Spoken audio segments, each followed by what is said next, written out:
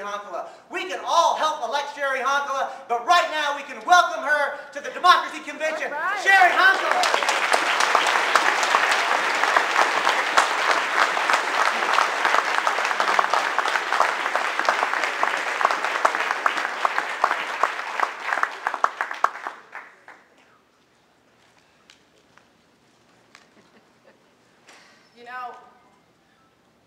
You know, when I got a call from Ben and my campaign manager said, Cheri, you've got a speaking engagement coming up.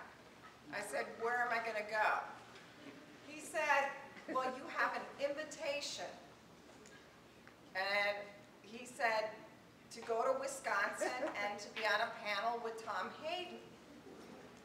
And so I thought, and I said, well, let me see. I have 4 boxes of unlawful arrests, over 200 arrests for justice.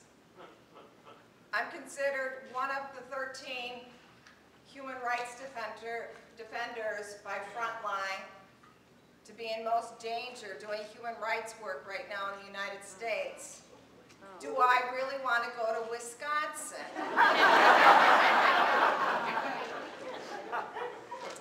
You see, I'm trying to stay out of jail, at least until after the election. And that whole terrorism list, being on a panel with Tom Hayden, looks really inviting. And after all, being in the room with so many of you great leaders here who are going to start the general strike,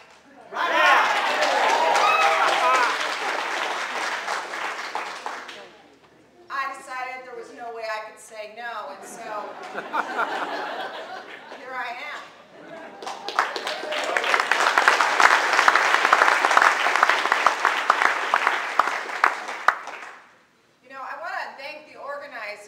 This event, after being an organizer for not as many years as my colleague here, I really appreciate all the work that goes into making a conference.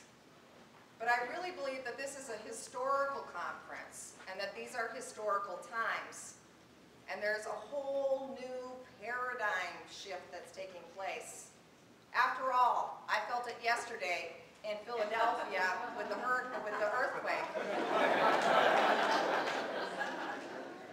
You know, everybody was running out of the buildings. They were like, oh my God, an earthquake. I had friends, you know, texting me from California. Now you know how we feel. They were really concerned about us.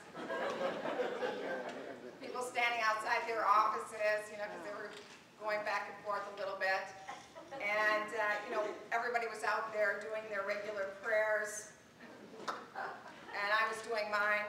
God, you know, help me pay rent this month. Help me be able to keep the heat on.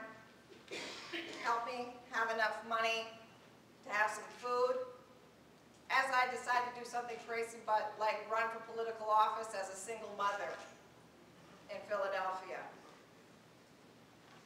Well, I think God is trying to tell us to do something different this year. And it goes something like this. Shut up and stop adjusting to a lower standard of living.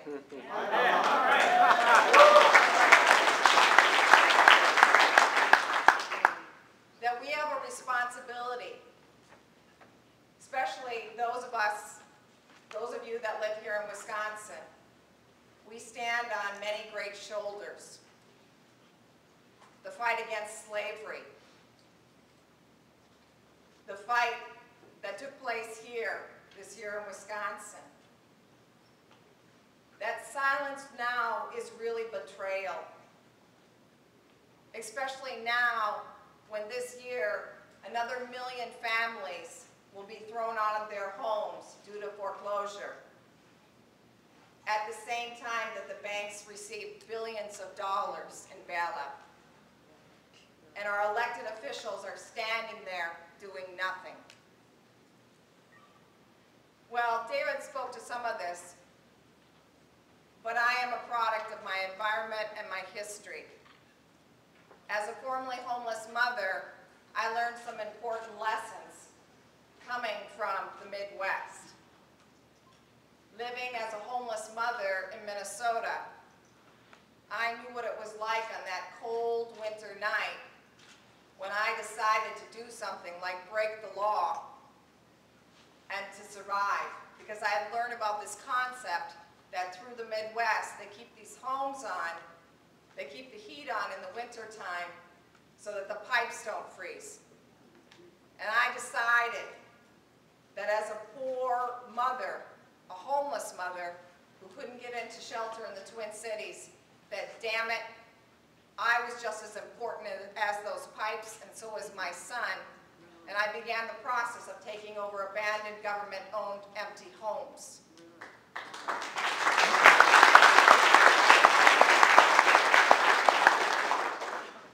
And I began the process of getting arrested somewhere up to 2-3 times on a daily basis. And this was before the time when they had cell phones.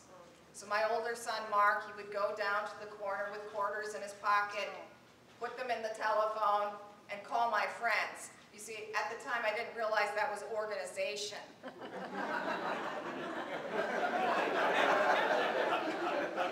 then I soon learned that I went from actually being like the homeless mother fighting back, who was courageous, to now a professional organizer. And so the papers, you know, it was fun to watch that shift in the papers as well, right? I went from, you know, the poor homeless mother being denied shelter to horrible, radical, agitator.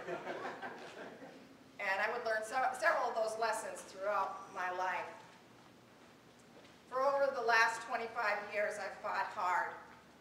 I've done things that I never wanted to do before. Teach people how to build homeless encampments in urban areas, which then began to be known as tent cities, stealing ideas from the Great Depression, creating not these wonderful books here, maybe someday they will be like that, but pamphlets, and distributing them throughout the country on how to take over abandoned houses and how to fight foreclosure.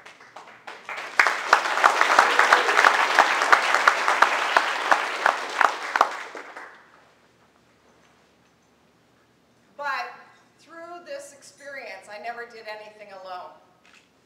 I have been proud to learn all of the things that I've learned. Most of that goes to indigenous mothers and fathers that I fought and worked with, African American women in the South, the books upon books that I read, whether I was at a homeless encampment or in a takeover house. And I also learned from the people around me. The children that will never be talked about unless I talk about them, who at 8 years old sat in with me to guarantee housing for other families and were arrested. Nothing you'll ever see on CNN or the nightly news or anything like that, but the countless numbers of thousands of families across this country that have been participating in a fight to take their country back. One time, you know, the opening of the Constitution Center, you know, I have the benefit because I live in Philadelphia, so I figured out how to use every symbolic, historical thing to my advantage. You know, I think I'm the only woman, I have to research this, but I think I'm the only woman that did 6 months daily reporting probation. Forget this, obstructing the view of the Liberty Bell.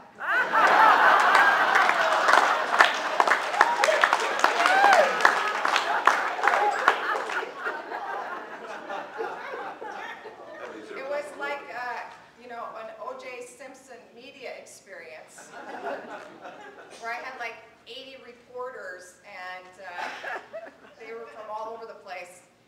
But, you know, I couldn't get housing in Philadelphia for a group of homeless families, and so we decided to, you know, bring couches and chairs and lamps and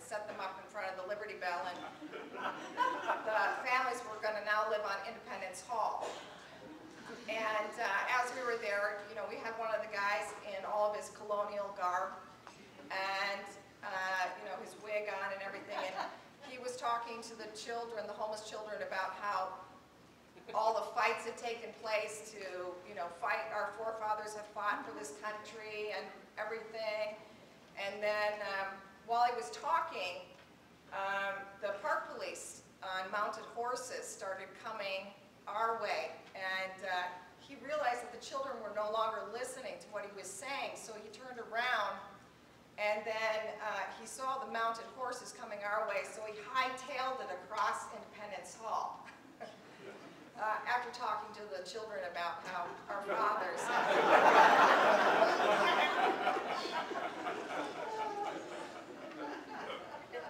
So anyway, but the Constitution Center, you know, we were also lucky because, you know, they built the Constitution Center and they invited all the past living presidents, and so I knew that it was an important day for me. And so we got a U-Haul, and not just a U-Haul, several U-Hauls, and we filled them with mattresses, and we painted American flags on one side of the mattresses, and then on the other side we gave the statistic of how many homeless families in Philadelphia. Excellent.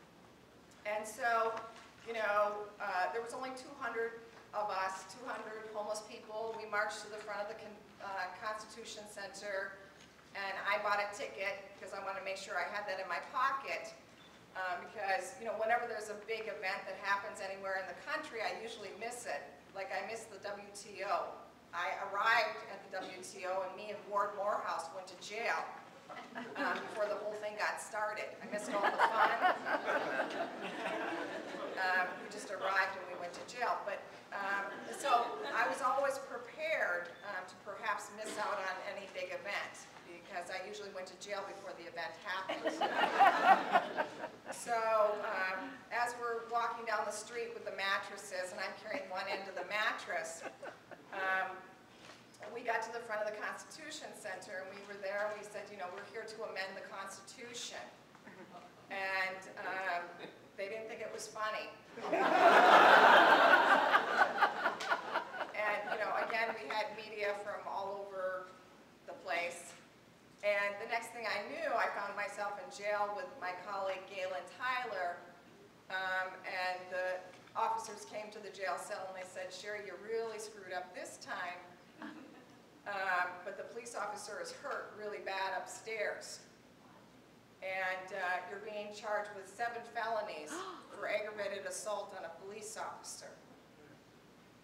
And so then I began the first in a series of arrests for aggravated assault in my life. I was facing 22 years in prison. Oh my God. And thank God for independent media, because I don't go any place without them anymore. But while we were in the courtroom, you know, one ranking officer after another took the stand. It was like, you know, a reunion for law enforcement that day in my courtroom. And they each took the stand and they all perjured themselves. And then my lawyer, it was that, you know, glove moment. So he pulls into his briefcase and he pulls out the video of the entire day's incident where I'm carrying a mattress.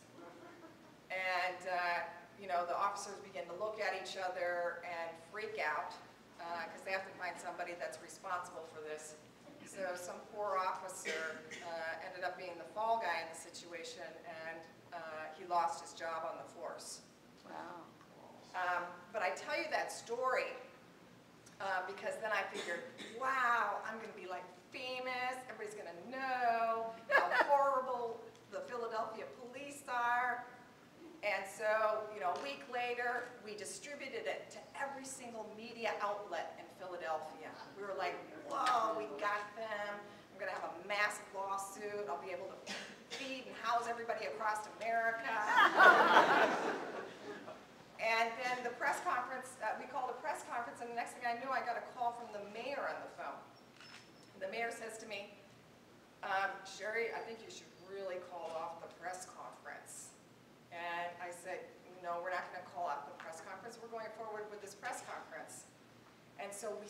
there's press coming and that kind of stuff. And the next thing I know, something's happening in the mayor's office and all of our press leave. Oh, wow. All of our press leave. So anyway, so the moral of the story is I have to tell you these stories because separate of independent media and the people that participated in them, you would never know about them. And these are important stories to tell. Because now we're living in a time where we're dealing with billions of dollars that are being used to preempt our civil liberties and to teach us that somehow there's terrorists out there when we're really dealing with the terrorists here at home.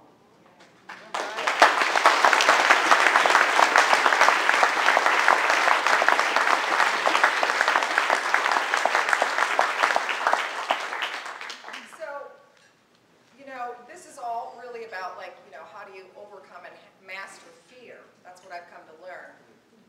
And I've especially learned it during our great democracy experiences in this country. You know that thing, elections? That's another joke. I learned it during the Democratic National Convention when, you know, we had a poverty march and, you know, all of a sudden I had to explain to kids why they were shooting rubber bullets at us and why Ted Hayes was on his way in the ambulance. And then I saw it again in my hometown during the last Republican National Convention in Minneapolis, in which I got a call from the Justice Department in Chicago before the march. I mean, how dangerous could it be? I have like a history of organizing very large marches for like the last 10 years during conventions, and we're always peaceful and nothing ever happens.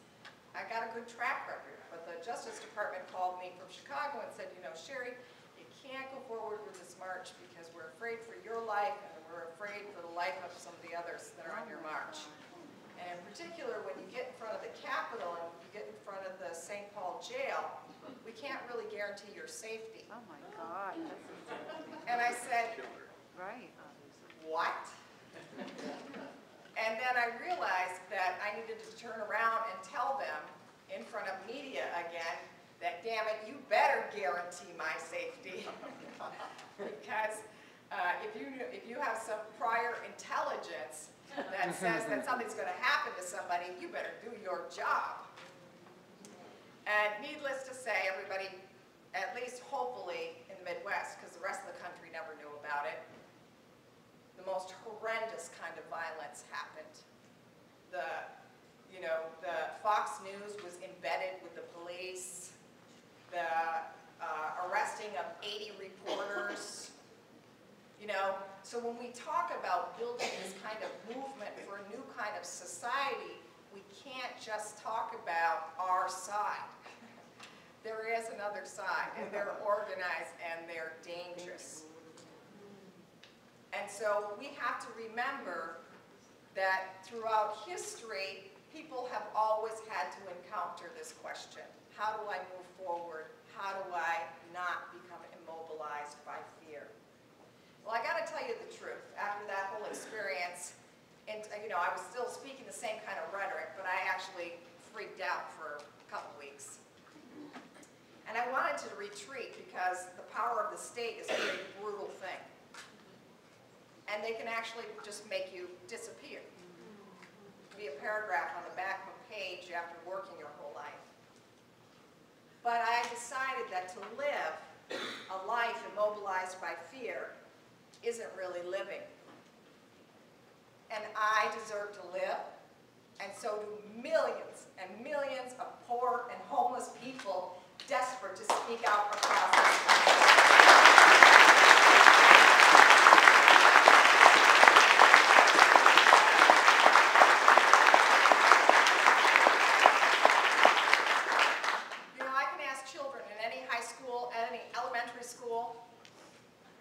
Talk about any issue, any hard issue, whether it's race or gender or whatever, and they'll talk about those issues. But if you ask them, are you poor, even if they all live in the same housing project, even if their mother is losing their home, or even if their address is a car, they will not tell you. they're more ashamed of that, even though down the block their neighbor is in foreclosure, and then the one on the next block's in foreclosure, and then their other friend is in foreclosure. There's 14 million unemployed, 43 million below poverty, 50 million uninsured, and 3.5 million homeless. This last year, my sister lost her home after 20 years. My friend, dying of AIDS, I told and pleaded with Judge Fox not to go forward with his injectment, because to throw him out of his home right now would potentially kill him.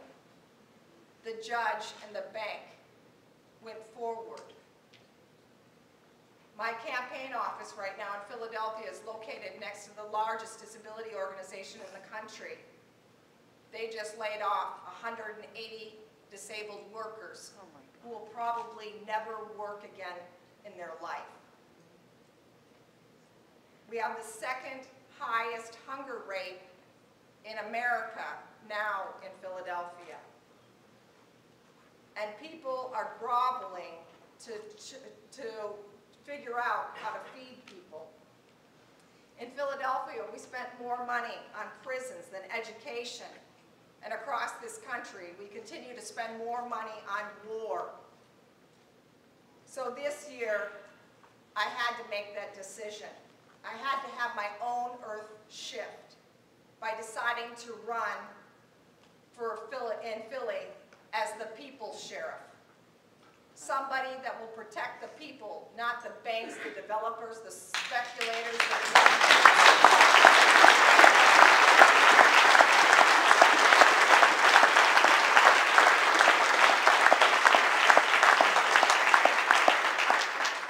That if our politicians don't have the backbone to step forward and keep families in their homes,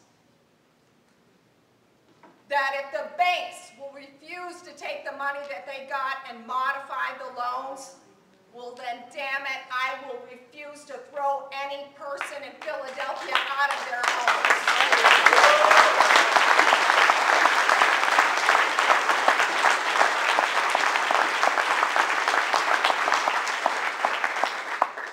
Well, of course they're saying, well, Cheri, that's against the law.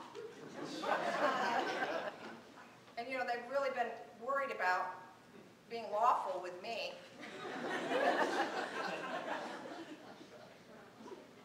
And do I have a problem with that?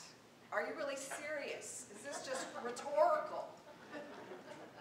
Are you just trying to get your issues out? No, damn it, I'm trying to keep people in their homes. And that's what we intend to do in Philadelphia. We intend to make history. All right. And you guys can be in on it or not. I need your help. In a small place, well, Philly's not that small, but in a big place, in a historical place in Philadelphia, we as people across this entire country can really make history. If you figure out how to take your $4 or $5, write your friends, learn how to get on Facebook, I had to. You know, hold a house party, a dance-a-thon, do whatever. We can send a message across this country that we are morally opposed to in the year 2011 to throwing men, women, and children out on the streets. Are you with me? Yes!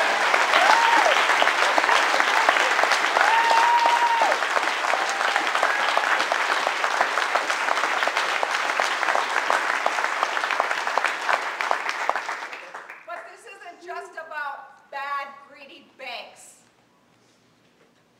or corrupt politicians. We need a whole new cooperative society.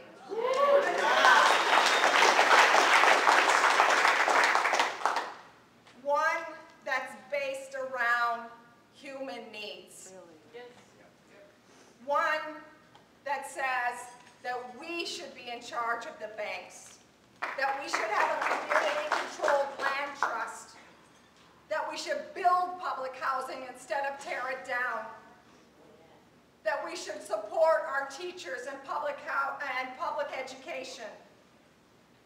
to create living wage jobs. For God's sake, there's plenty of jobs to go around. Really? It's 2011. It's time to stop all the barbaric behavior. You guys have demonstrated that here in Wisconsin when you stood up.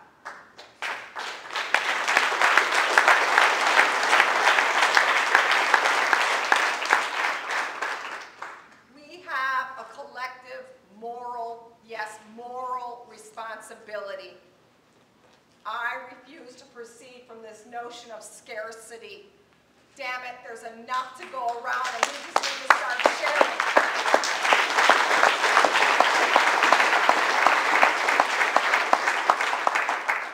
It's time to stop drafting abstract principles. The fight for real democracy is in this room, in this fight. I need each and every one of you. Again, become my friend, come to Philly, hold a house party, do whatever you possibly can. King said it best when he said, there are millions of poor people in this country who have very little or even nothing to lose. If they can be helped to take action together, they will do so with a freedom and a power that will be a new and unsettling force in our complacent life. We are that new unsettling force. We are one class. We have one cause. Let's play our role in history. Thank you.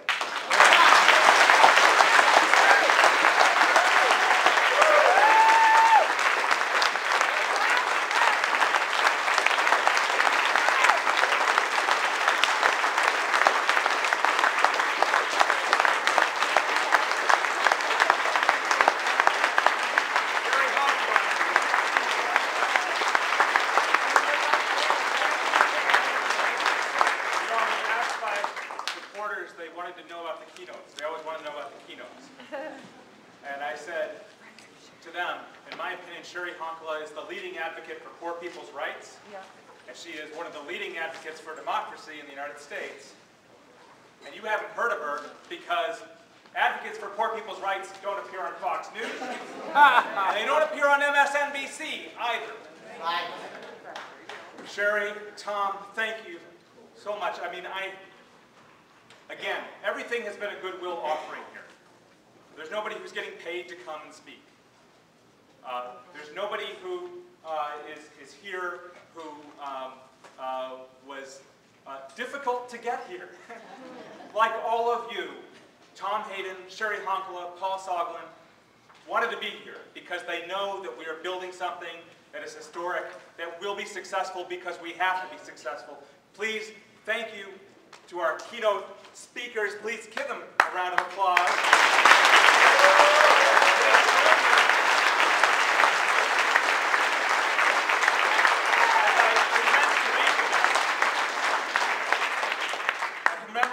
Print by Sam at Firecracker Studios here in Madison to commemorate the wave that Wisconsin is still riding. Limited edition, we will have these framed for you. And please join me in giving this gift.